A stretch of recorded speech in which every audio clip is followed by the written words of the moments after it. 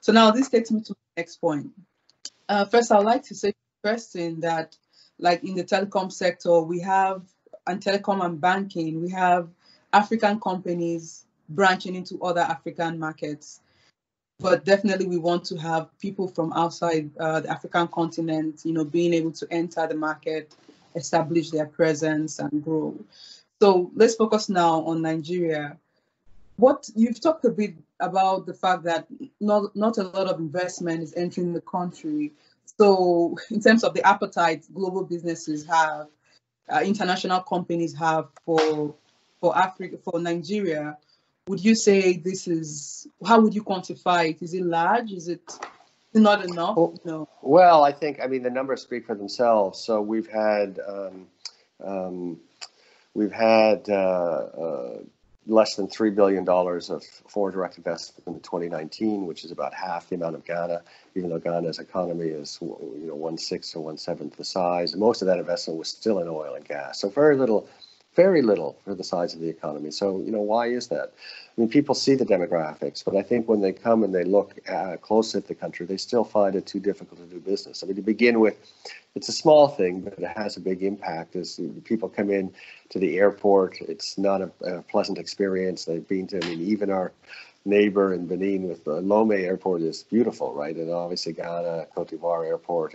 But it's the first time that people see the country. In fact, well, not even necessarily the first time they've interacted, because of course they had to go through the visa process. So if they've gone through the full visa process, that's not very easy.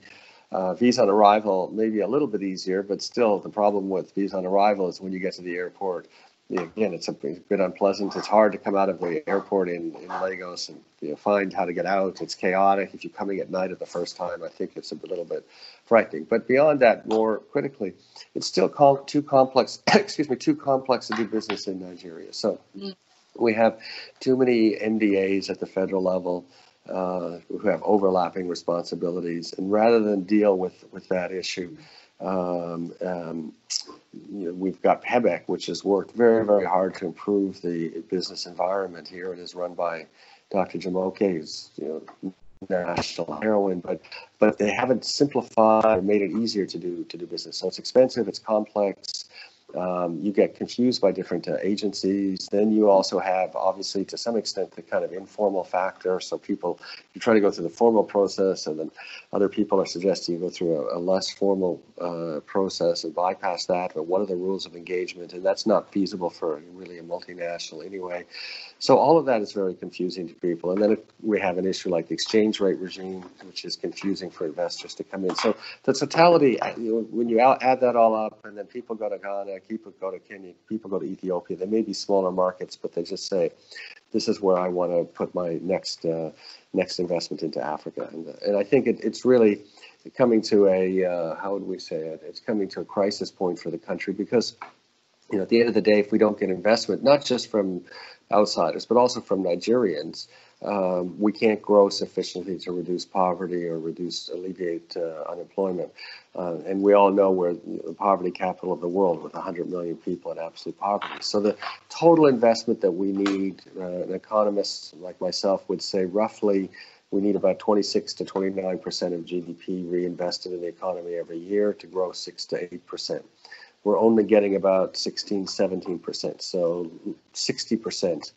Not much more than half of what we need. And so we only grow at 2%, right? And of course, 2% is not really growth, because our population is growing probably close to 3%. So people are getting poorer and poorer in Nigeria. And we've had this happen in 2015, 2016, 2017, 2018, 2019, 2020, almost surely in 2021. So, Nigeria needs to reverse this and needs to make itself an investor-friendly destination. As I said, because of the demographics and weight of the country, everyone's going to have a look at Nigeria, but they're only going to invest if it's a good environment. So this is an urgent task for the government, and it's made more difficult by COVID, because in 2020, there aren't going to be any foreign direct investors who actually come to the country anymore.